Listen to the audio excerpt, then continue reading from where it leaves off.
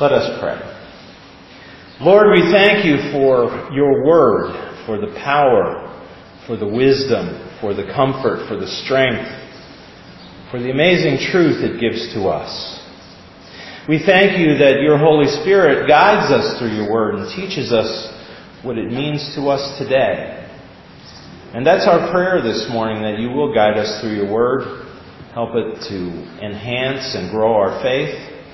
And may my words be your words as we seek to learn and grow together. In Jesus' name we pray. Amen.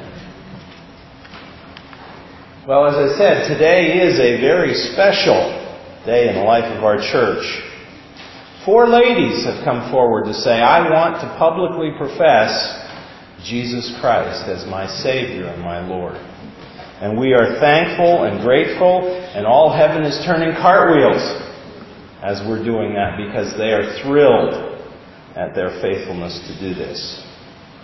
Now, Jesus commanded his followers to baptize believers in his great commission to the disciples, Matthew 28:19 and 20. He says, Go therefore and make disciples of all the nations, baptizing them in the name of the Father and of the Son and of the Holy Spirit, teaching them to observe all that I commanded you, and lo, I am with you always, even to the end of the age. And for 2,000 years, the Christian church has obeyed that commandment. We have baptized people who believe. Now, many people have different traditions with baptism, and I don't have the time to discuss all of those today. And that's okay. They have various beliefs. But my focus is on us as Baptists today. How do we do it, and why do we do it the way we do? For us, baptism is done by what is called immersion, which means basically putting somebody under the water. And I heard one Christian comedian say, you know, the word baptism in the original Greek says, put them under till they bubble. Well, I don't know if we're going to do that. But it is a way to symbolize death and resurrection, and that's why we choose the mode to do that. Interestingly, this is symbolizing 2 situations like that. First of all, the person being baptized is symbolizing their death to the old and their resurrection as a new believer in Christ, but they're also proclaiming Jesus' death and burial and his resurrection from the dead by undergoing baptism. So this is a very powerful witness. See, it loudly proclaims our Christian faith to the world. Now, there have been many people who have distorted the meaning of baptism. Some people say, well, that's what you do for a child, to give them a Christian name. Well, I'm sorry, but you as a parent can give your child a name. You don't need to have any kind of ceremony for that. Baptism, to have meaning, must have someone able to proclaim that for themselves. And that's why we do it the way we do. It marks us as saved believers in Jesus Christ. And every one of the ladies who is coming forward here has professed faith in Christ, and they will be making a brief statement to that fact before they get baptized, just so that you, as the body of Christ, can be assured that we're not, drowning unbelievers here this morning.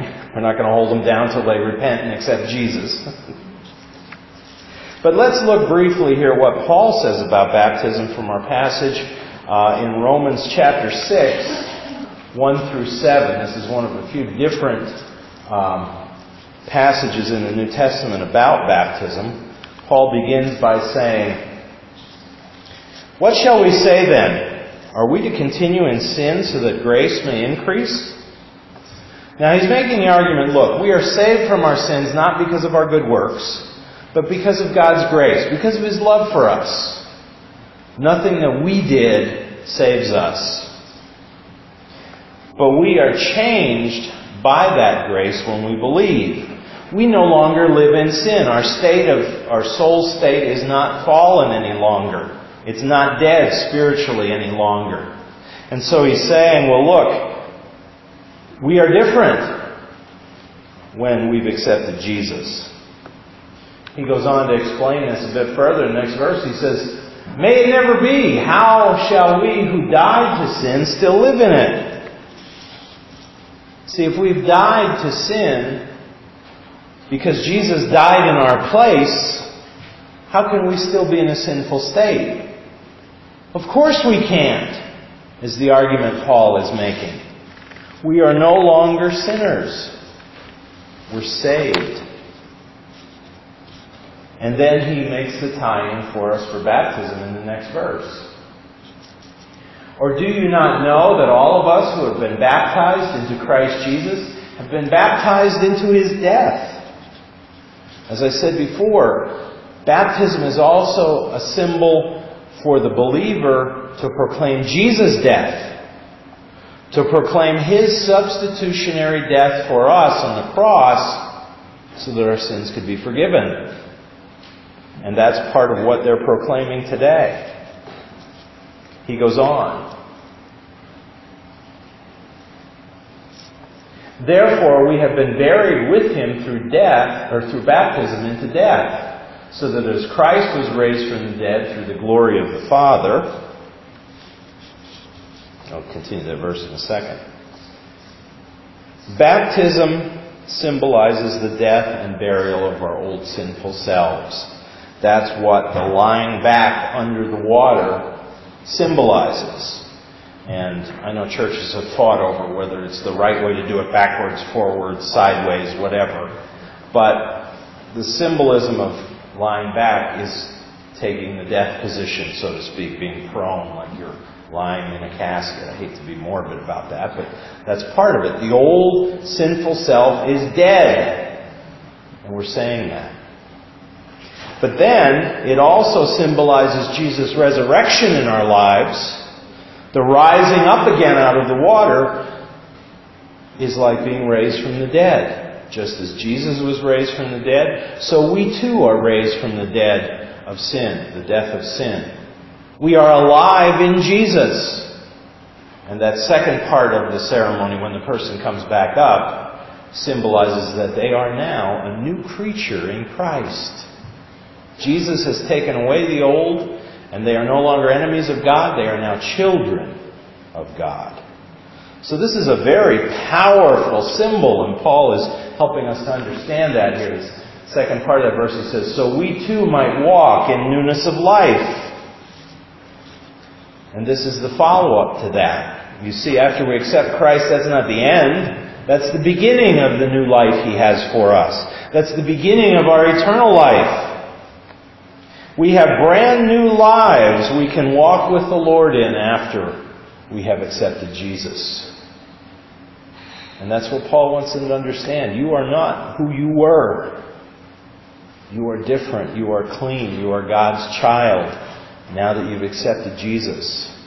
And that coming up out of the water symbolizes that new person has begun to live. He goes on to repeat the idea here. "For if we have become united with Him in the likeness of His death, certainly we shall also be in the likeness of His resurrection." He's also talking here about our literal resurrection from the dead. That will happen one day. We will be raised from the dead, never to die again. And that's all because Jesus was the first one to conquer death. He was raised from the dead, never to die again. Paul calls it the first fruits in 1 Corinthians 15. He was the first one to conquer death, and He passes that life on to us so that we too will conquer death one day and be alive forever.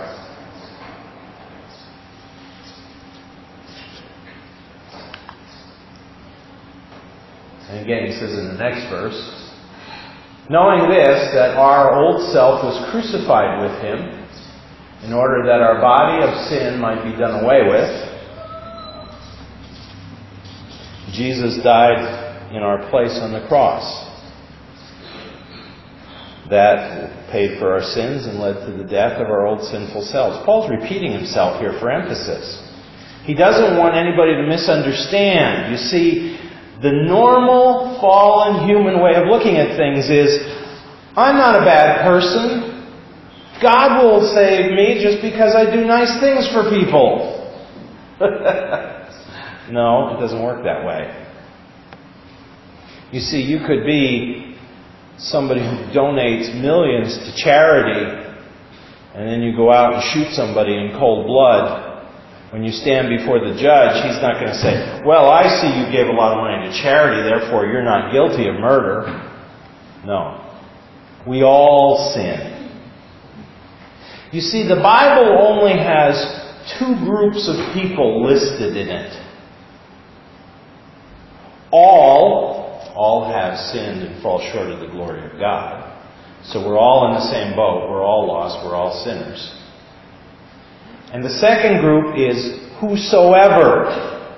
Whosoever believes in Him shall not perish but have everlasting life. From John 3:16. So you're either in one group or the other. We all started in the all category. All were sinners. But we can be in the whosoever category if we believe in Jesus. And that's what he's explaining here. And that's how he's tying this into baptism, why it's so important. So that we would no longer be slaves to sin. Despite what all the self-help gurus say, there's no way to fix yourself spiritually. You can't just decide, tomorrow I'm going to be sin-free. We don't have that power as human beings. But in Jesus, we are set free from sin. We are no longer slaves to sin because we have the Holy Spirit within us now, the power of God within us now, and He cleanses us because Jesus paid for our sins. And then he wraps up this idea with this. For he who has died is freed from sin. See, for those who are in Jesus, sin doesn't follow us into the next life. If you die without Jesus, you get to pay for your own sins forever, I'm sorry to say. But if you have Jesus, sin stops at the grave. And the life we have in heaven forever is perfect and full of joy and peace and love. In other words, he's saying, in Jesus we're free. We have Him as our source of life, as our Savior. The ladies today are celebrating and declaring that freedom through their act of obedience in being baptized here today. They're proclaiming to all of you that they are free, no longer slaves of sin. That promise of whosoever is for everyone. There is no one who is too sinful. There is no one who God doesn't love. There is no one who can't be transformed by the power of the Holy Spirit if they believe. My point is, Jesus died for anyone. Whosoever is a pretty broad term. And the only condition is you have to believe. Ask for forgiveness for your sins, turn to Jesus, and trust Him as your Savior and your Lord. That's all there is to it. It's not always easy. But if we don't have to put ourselves in that religious treadmill where we just keep going around and around and around trying to do good to please God, do good to please God, do good to please God, and get nowhere, then we are truly free.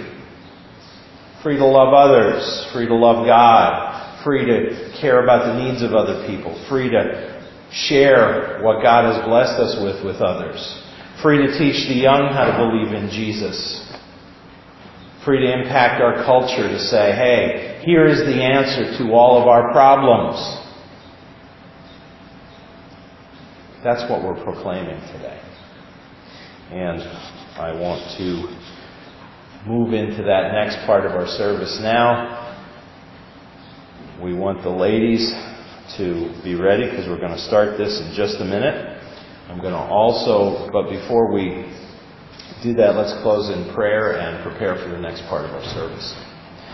Lord, thank you for dying for us. Thank you for raising from the dead for us. Thank you that we can symbolize that through baptism. Thank you for the faith of these ladies who are willing to make this public stand for you. And I pray, Lord, that if there be anyone else here who doesn't know you, that they will surrender to you as well, to be free from sin. Thank you, Lord, for these amazing promises you give us. Thank you for what you're doing in our lives. In Jesus' name we pray. Amen.